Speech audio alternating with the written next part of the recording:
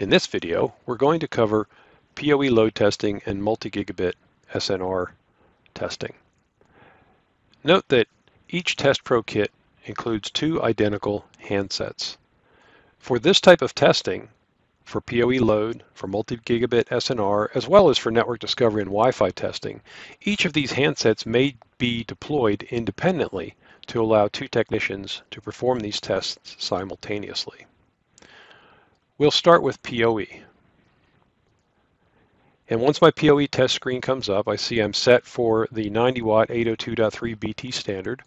We also provide testing capability at the 802.3 AT 30 watt, 802.3 AF 15.4, and the UPoE 60 watt. We'll leave this set to 90 watt. We see we have detected the PSE. We see our voltage is 55.46 as reported by the switch. PSE type is 4. PD class is 8. And we see that we're running PoE on all four pairs. We also see that the allocated power, or what the switch is advertising, is 71 watts. The real question is, what is the actual power we'll get? In order to do that, we must put this under load. We'll click the lightning bolt in the lower right, which will send a load demand request to the switch. We see that our voltage comes back a little lower. It's at 51, and we see our real power is not 71 watts as advertised in the allocated power. It is 65.45 watts. This is very useful information when trying to troubleshoot PoE problems. If a device is not working, it might be the device, it might be the cable, it might be the patch cord between the PoE switch and the patch panel, or it might be the switch itself. Using TestPro, from out where the device connects to the network, we can test back into the network and look for these kind of problems and isolate where the problem exists along the link.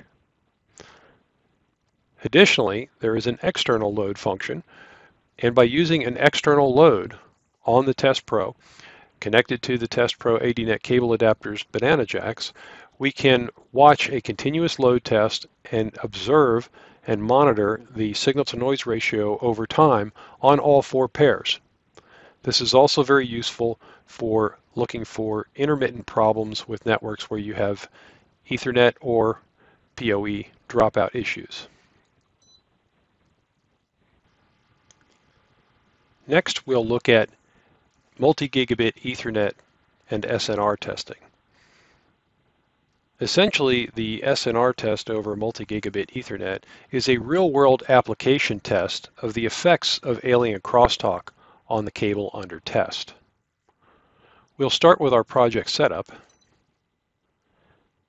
and we'll go in and edit our limits.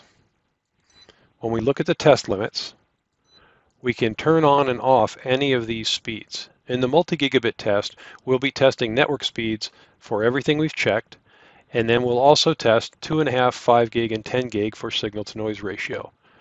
Note that if you need to do SNR tests for 1 gig and below, they can be accomplished via the side Ethernet port on the TestPro handset.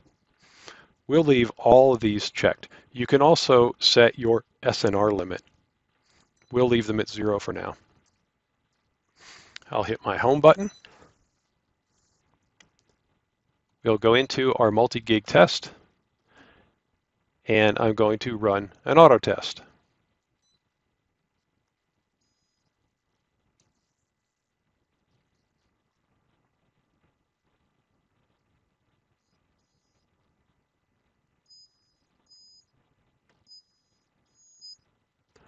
Once our auto test is complete, we see the results of the test, including a wire map.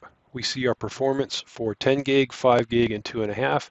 If we had an issue with any of these speeds, we can look at a by pair performance for signal-to-noise ratio by each pair.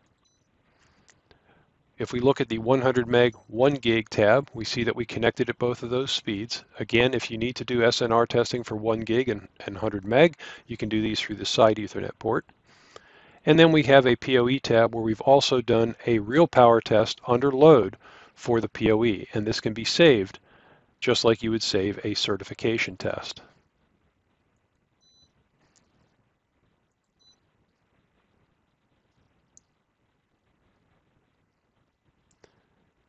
Additional functionality in the multi-gig and PoE test under Expert Tools will allow you to set the main unit up for packet generation, and we can set the remote unit for loopback, and then we commence our packet generation test.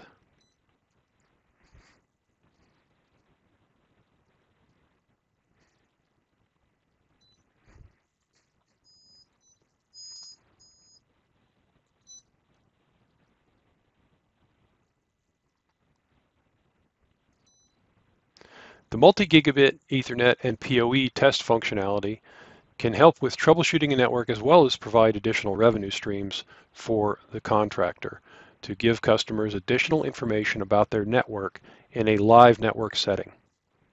Thanks for your time.